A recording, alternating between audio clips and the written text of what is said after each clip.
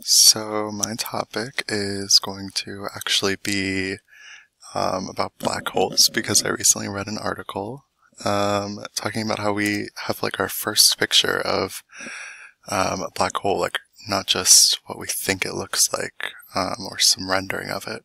So I always start in Google. Obviously, what else am I going to use? And I actually like to find sometimes a video on the topic first to, I guess, inspire my information or to direct my research. So, black hole picture 2019, everyone's talking about it. And there's good news articles. I don't know if I'm actually going to be able to find a good video on this.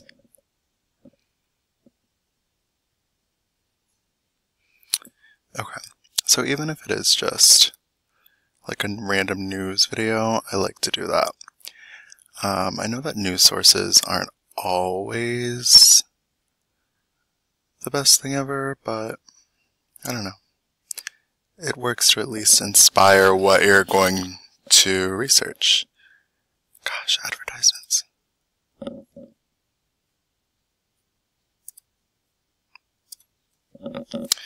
So, I'll wait for that ad to go. I guess this is my lazy way of of getting things started.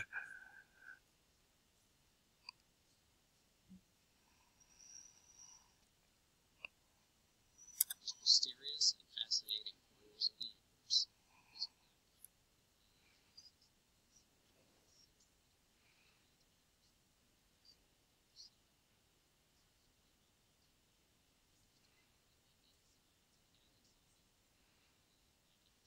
Okay, so that's definitely not real.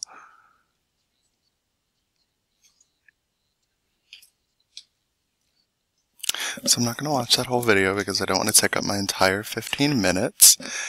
But basically, yeah, I would watch that video. I actually have already watched stuff on it, so that's why I don't necessarily need to do it.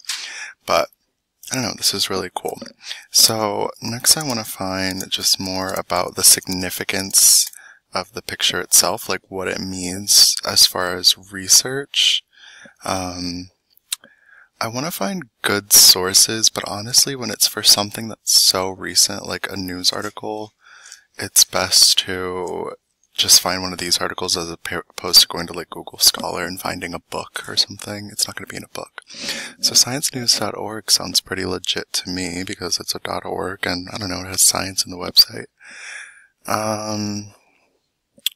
So I would read this article and see if I can find any good quotes or something.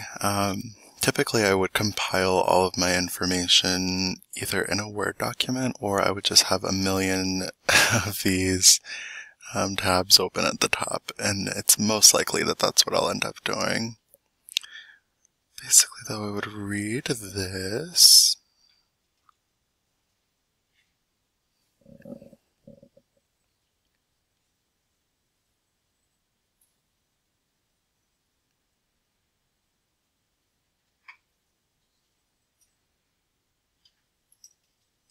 So if I were to be doing, I guess, a research paper on this, like discussing the significance of this event, I would start with probably some background information. So there's definitely some good quotes in this that I would include as related to the picture itself.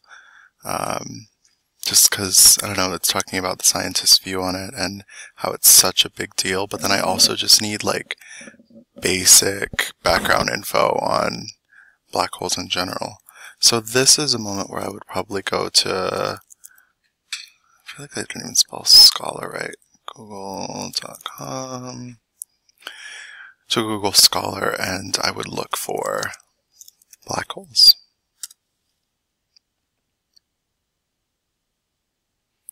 So we definitely want a recent, I guess, article, but I don't know, Stephen Hawking, he's pretty credible.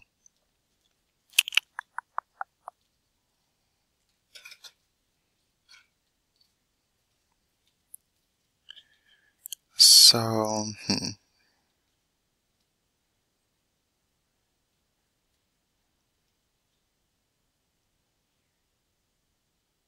So I feel like even though this is a super old source, like, it's Stephen Hawking. I can't not look at this information when I'm talking about this, you know? I feel like he had such a big role to play in pop culture and in research and blah, blah, blah.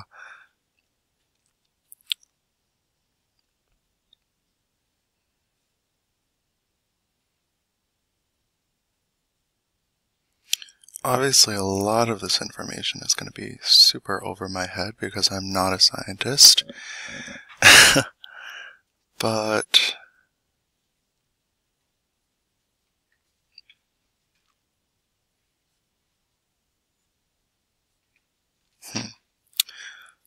so I'm not going to use that source. One, because there's a lot of facts and figures that I can't necessarily comprehend. And two, because, again, it's an older source.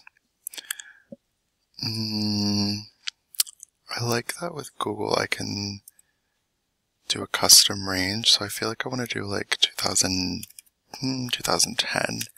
That way it's like at least in the last decade.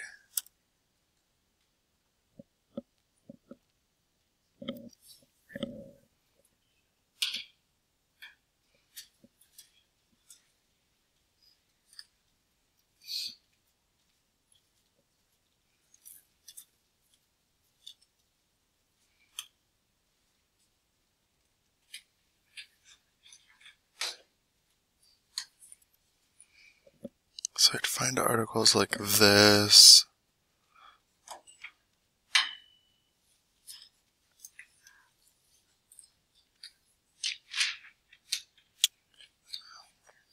That's the thing too, sometimes like I only have the abstract of an article that's offered, and it's kind of annoying because you can't have the whole thing.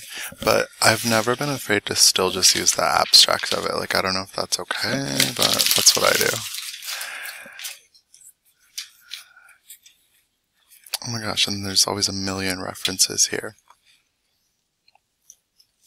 So I would read through this. I want to show you my full process, and I'm using up so much time, so I'm not going to like read the whole article. I just want to show, I guess, the process of finding research.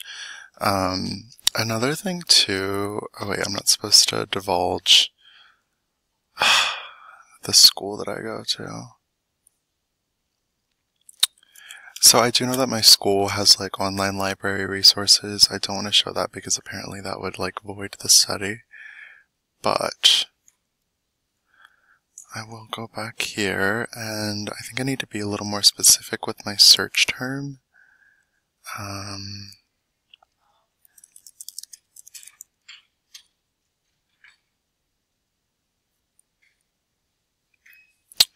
Also, while Google Scholar is super helpful for finding, like, I guess, peer-reviewed articles, sometimes I do just want to find a basic article. So, black holes explained. That sounds good. Probably not going to use NBC News. I do love videos.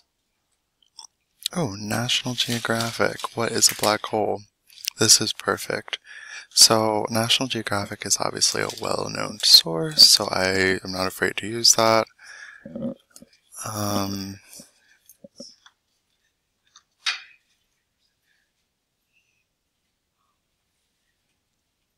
Da-da-da-da.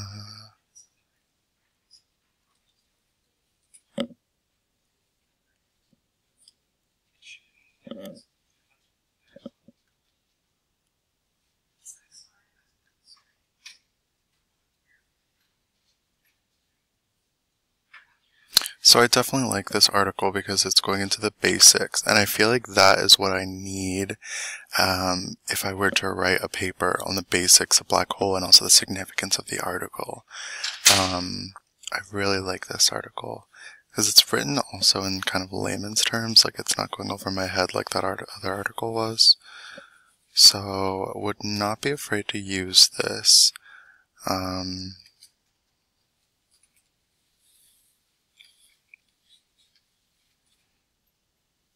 Even like looking at these renderings.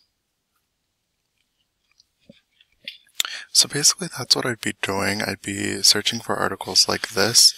I'd compile information on the basics of my topic and then my actual topic, which would be the significance of this photo that was just taken.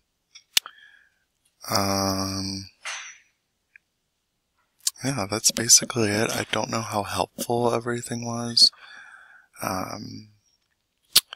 I will lastly, I guess, just include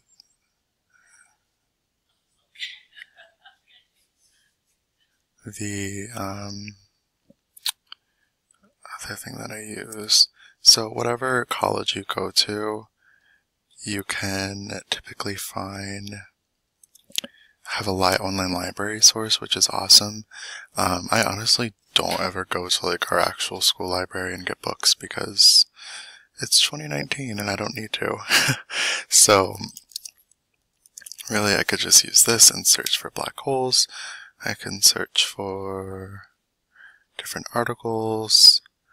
And what's nice with this is that I can choose, do I just want peer-reviewed articles? Do I want things from news, from magazines? I like academic journals a lot because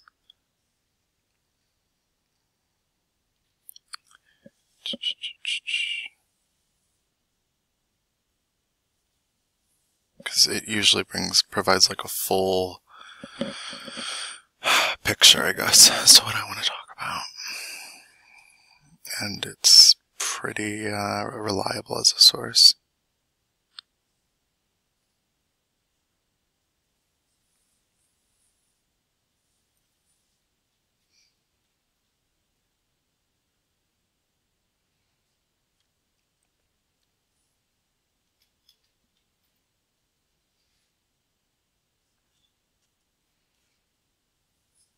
Gosh, there's so much on this topic. I actually picked probably too broad of a topic to discuss.